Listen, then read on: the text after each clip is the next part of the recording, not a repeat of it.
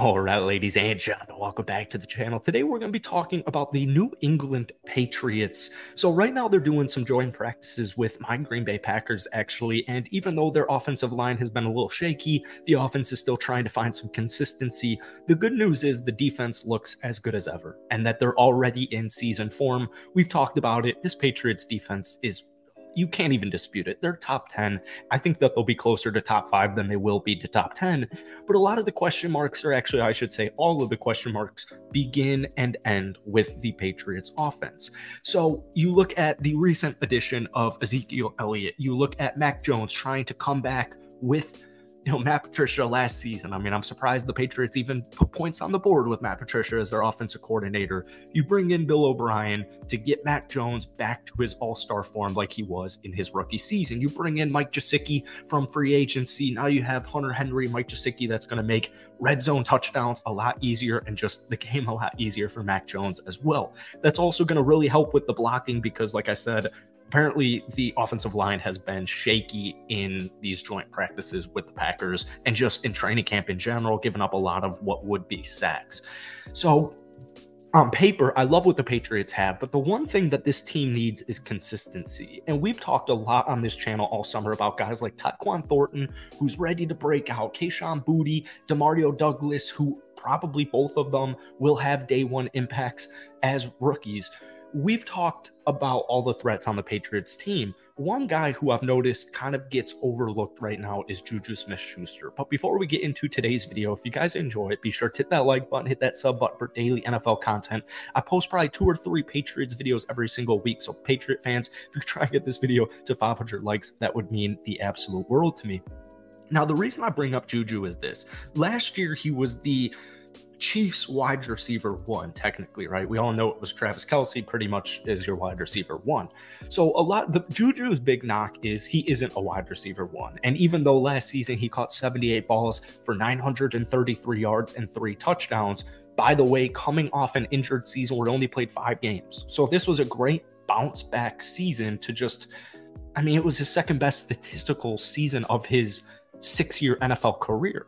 But people are thinking like, oh, for a wide receiver 1, he'd even clear 1,000 yards. Well, the thing is, Kansas City runs an interesting offense, and it's mainly with Patrick Mahomes and Travis Kelce, but nonetheless, 933 yards, everyone's going to be pleased with.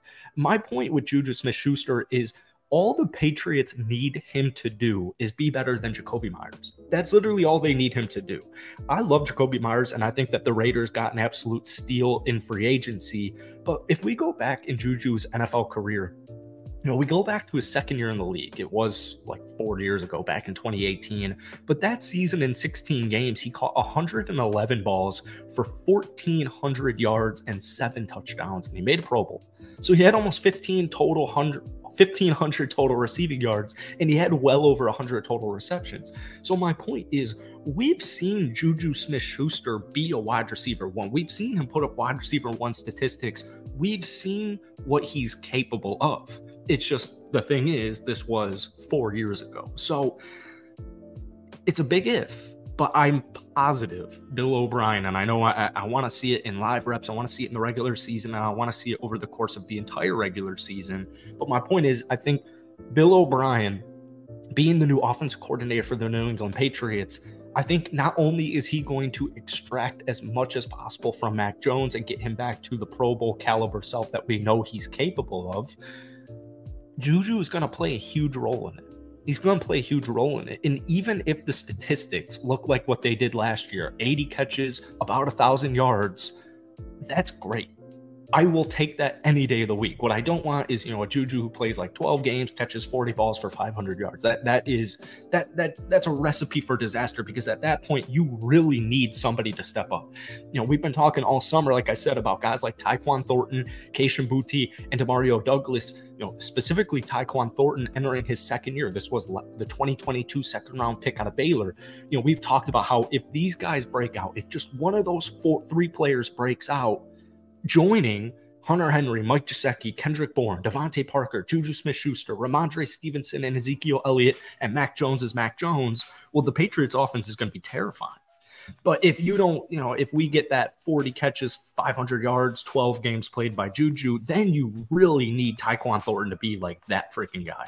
You need him to be at worst a wide receiver 2. You need Demario Douglas to make an impact day 1. You're relying a lot more on Devontae Parker to stay healthy. Kendrick Bourne's reliable, sturdy as they come, 800 receiving yards in Mac Jones' rookie season. So the season doesn't come down to Juju or Mac Jones. The season kind of does come down to Mac Jones because your defense is loaded. But my point is there are so many threats on the wide receiver room, running back room, tight end room for the Patriots. If they can keep Mac Jones upright, there's going to be chemistry and there's going to be connection, hopefully, with Juju Smith-Schuster right out of the gate. And, just on paper, the wide receiver trio of Juju, Devontae, and Kendrick Bourne, that's solid in and of itself. And then we throw in the two-headed monsters at running back and tight end, where both of those guys can catch the ball. Zeke's great at pass blocking, which is extremely important because of all of the, I don't want to overreact to the Patriots offensive line concerns, but right tackle wise, wide receiver, there are definitely some concerns. I wouldn't say they're massive, and I would also reiterate that we're only one preseason game in. We're still not, we're less than a month away from the start of the regular season, but it's not like it's here, this upcoming Sunday. Like the Patriots, it makes sense that the Patriots offense has yet to find their consistency because you're bringing in, first off, a healthy Mac Jones, who's going to be QB1 all season. You're bringing in a new offensive coordinator, bringing in some new cats on the offensive line. You're just bringing in new players, and offenses, as we all know, takes longer to acclimate and get comfortable as opposed to a defense. So it makes sense. Usually you see defenses just be a lot better right out of the gate in training camp than your offense. It's a more complex scheme, a lot more things to learn. So I'm not worried about the offensive line. And as we mentioned, in our last Patriots video, the addition of Zeke is huge, not only just because everyone likes to say Zeke's washed. He's 28 years old, whatever. First off, he turned 28 less than a month ago.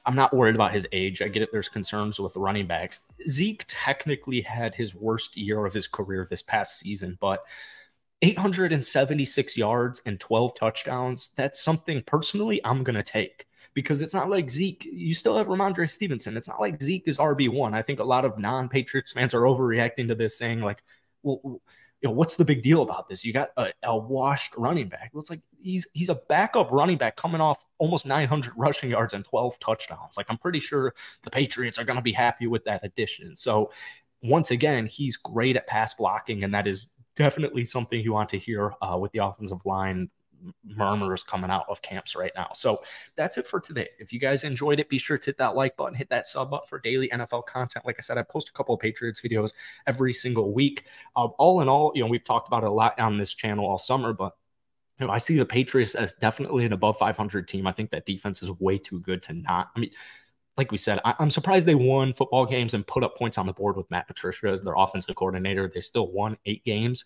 So I think they're going to win at least 9 games, but if that offense clicks, if that offensive line is fine, well, then we're talking double-digit wins here. So let me know what you're thinking. Hit that like button, hit that sub button, and if you want more Patriots videos, let me know down below, but I hope you guys have a great rest of your day.